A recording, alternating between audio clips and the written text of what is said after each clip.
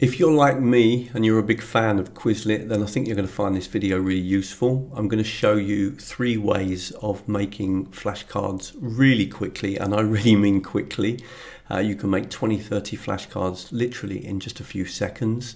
I'm also going to include the AI technology. There is actually an AI technology inside the Quizlet, and that can also help you to make flashcards, and it's pretty useful. As always, I hope you like the video, and if you do, please like it, please share it, please comment on it, and of course join me on my YouTube channel. Please help me to build up the numbers on YouTube and keep the YouTube algorithm happy. Let's get started. The fastest way is to use ChatGPT. Look at this. All I did was ask ChatGPT to choose for me 15 words around the topic of football in English and to give me the definitions and to put it into a table of 2 columns. Simple as that. And now what I can do is I can just copy all of these, and this is the amazing thing when you're working with Quizlet. So I'm just going to copy all those words. I'm going to jump over now to Quizlet. I'm going to click on New Study Set, and I'm going to create from scratch. We'll look also at the AI options in a minute, but this is also very fast. And then what I'm going to do here is I'm just going to write the topic, which is going to be English words around football. Okay, and it was level B1. And then this is the magic button. I click here, import, and I simply paste those words in. I click on import, and now it's generated the cards. Now just always check on the very first one, just click on it, the very first one, just make sure it's picked up the language. So I actually want this to be in English, and then that should be absolutely fine. Click on create. Now I'm going to just show you a couple of really useful tips when you play these flashcards. So let's click on flashcards, for example. Okay, so I'm going to click on this button here. And just a couple of skillful ball control while moving. So that you heard that, and I just want to point out how I did that. If I click on options, what I did was I decided to choose the term as the answer. So I have to listen to the definition, decide what it is, and then try to guess it in English or whatever language I'm learning. And I turned on the audio. And the advantage of that, of course, is I get to listen and read at the same time, and of course I can respond. So let me just quickly take you through that. Then if I start playing a game, ball control while moving. Okay, that would be dribbling, and then I can click here and Dribble. check. Okay, and I can move to the next word. The playing field where the game is held. Okay, well that would be like a football pitch. Pitch. Okay, and then move on like that. A defensive move to take the ball from an opponent. Really makes a difference just to have the audio on, and also, you know, I like to read the definition and then think of the actual word. Of course, you could do it the other way around, but in this case, I think it works much better this way. So quickly going back to ChatGPT, look what I did. I said, can you generate 2 columns in a table? In the first column, can you write 15 words related to football at level B1? And in column 2, can you write the definitions in English? Now, of course, I could have chosen another language. I study Polish, so I often do this in Polish.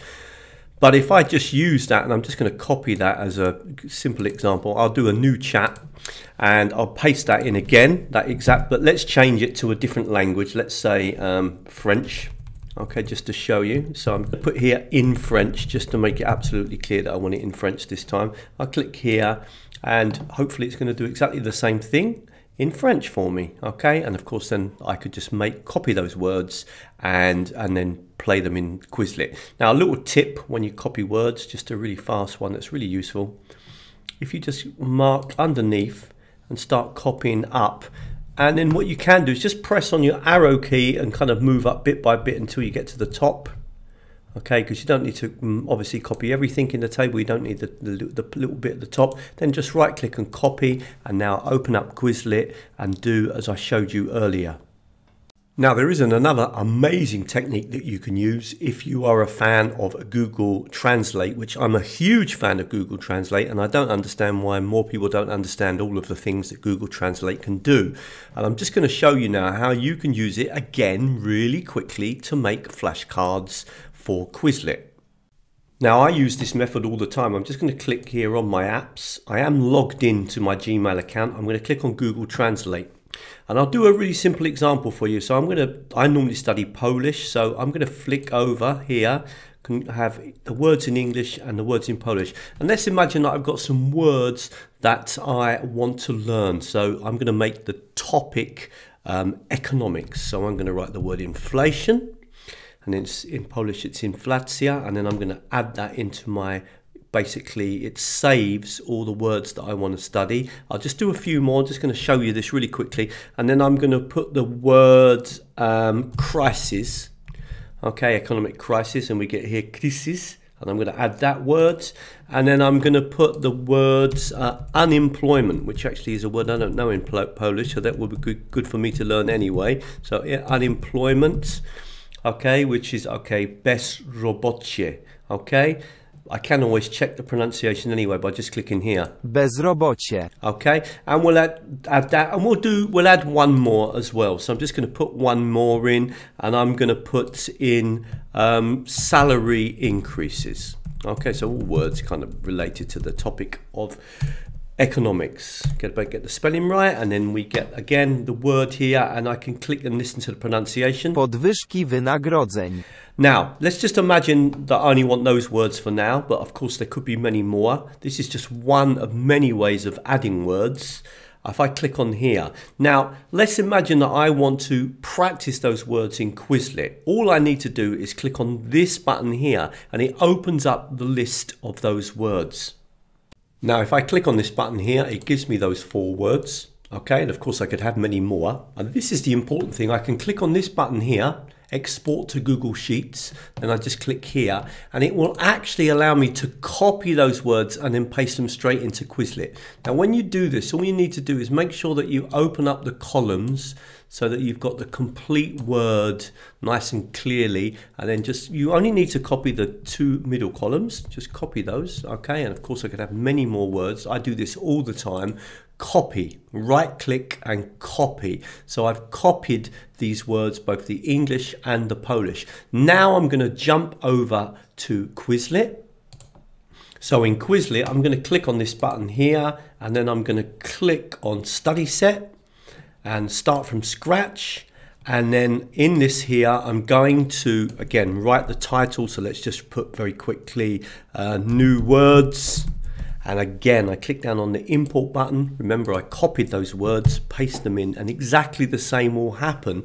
If I click on import here, it will create the cards for me for those 4 words immediately, okay? Now, one thing, always click on the very first one and just make sure it picks the language up. So it's picked up English and Polish, then click on create, and you're now ready to play your games. So that's the second way. Now there's also an AI technology, and I'm just going to quickly take you through that option as well.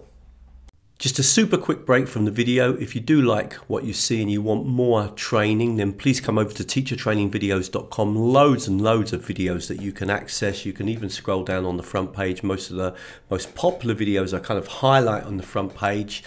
If you want to follow my work, the best thing to do is to sign up to the newsletter. That way you get updated with all the latest video posts and any webinars that I'm running or any courses. And if you want to go that extra mile, for example, if you wanted to learn more about Quizlet in detail, then join me on Patreon. On Patreon, I put up much more detailed videos. I do them on a weekly basis. You also get access to all the backdated content. And on a monthly basis, we meet online for a webinar. So you might find that interesting too. Thank you very much. Let's get back to the video. Now, this third way of generating cards does depend on whether the AI is actually working on Quizlet. It's in development, so sometimes it's available, other times it doesn't seem to be available.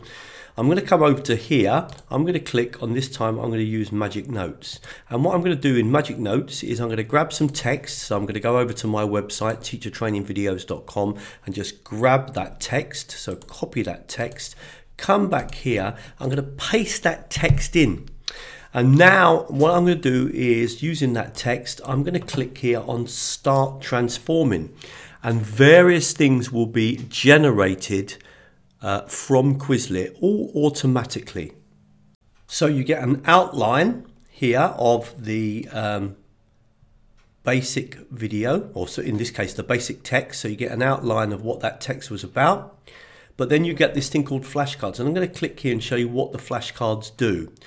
They basically take content from the text and turn it into kind of reminders. So if we, for example, looked at this first one here and went teacher training videos and clicked it over, it said a website founded in 2007.